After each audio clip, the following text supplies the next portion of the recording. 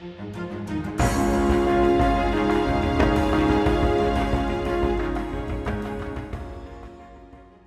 everybody.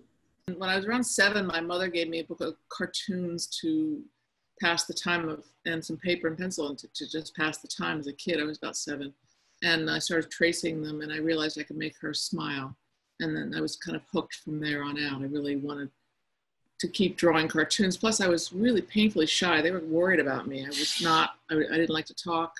So I feel like cartoons for me served 2 purposes. I could spend time by myself and people wouldn't bother me. And then I could also say things with the cartoons and make people happy.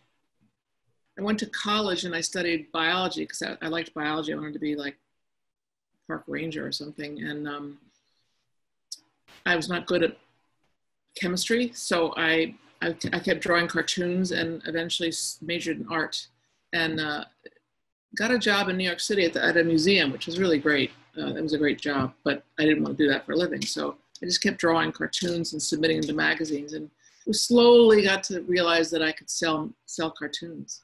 I was living in New York. This was in the 70s, early 80s. And I loved New York City. So I loved being there. And I had friends from college that were there, and I got to meet cartoonists, and selling cartoons was just kind of exciting. Even though I didn't make a lot of money at first. I still don't make a lot of money, but I make money now. But it was exciting to sell. The first time I sold to the New Yorker, it was a thrill, real thrill. It's a really strange system, at least with the New Yorker. They've been doing, the New Yorker is really old. It's almost a century old. It was founded in 1925, and they've always had cartoons. It started out as a humor magazine.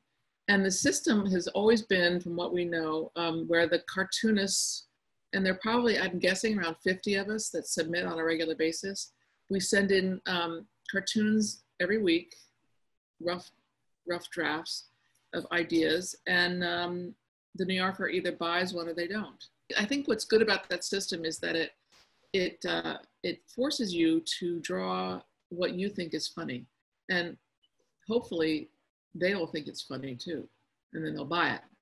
So if you're working for somebody else and somebody else is telling you what to do, you're less inclined to draw what it is you want to draw, what you feel like. It's less of an artistic process. I think the New Yorker cartoons have a bit of an artistic way about them because they're really coming from the cartoonist viewpoint, and that's what I love about it. So it's great. But it does, so if you look at that, I do 8 cartoons a week, and I'll sell maybe once a month. So it's a lot of cartoons that never see the light of day. When I started, there were not very many. There were 4 of us at the magazine. And I didn't really think about it at the time. I just wanted to be a cartoonist. I didn't really care what gender meant. I was a feminist. I always have been, but I didn't think that my gender had much to do with it, but I now know that it does. It affects who you are, it affects what you draw, it affects what you write. It doesn't mean that all women draw about being women or all women draw about women's things, whatever that is. But you have a point of view of the world when you're a woman, and you do it when you're a man as well. So when I was starting out, I didn't think about it. But then about 10 years ago, it was more than that. It was 10 years ago. I began to think about it more seriously, and why aren't there more women doing this? And I wrote a book about the women cartoonists at the magazine, and there were women drawing cartoons in 1925 in the New Yorker, but also other places, which was really exciting to discover. There weren't that many of them, but they were there. I had to push myself to get my opinions out sometimes because my cartoons are very quiet, and I was raised with supportive environment, and but still I think the culture made me feel like as a woman my opinions were not that worthwhile. So I even though I didn't notice that when I was in my 20s, I now look back and I see my former self was very quiet because of that. I was like, I don't know what I'm talking about. I don't have a right to speak my opinions. And so I didn't draw really opinionated cartoons. Now I do, but I had to really push myself to get that out. Sarcastic, wry. Somebody called me sardonic once. I'm a very optimistic person, but I think I have a quiet tone of voice. I don't like to make fun of people particularly, so I try to keep my humor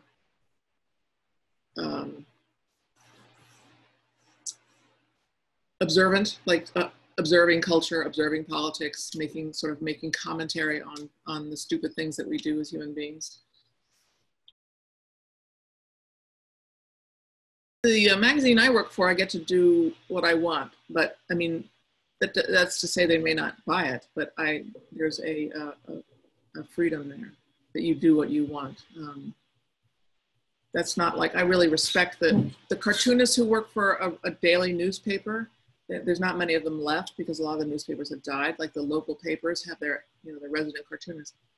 Those people are so much under pressure to produce an idea that will work with the audience every day and about politics. I have such respect for them. So I don't do that. Yeah, I do. That's a good question.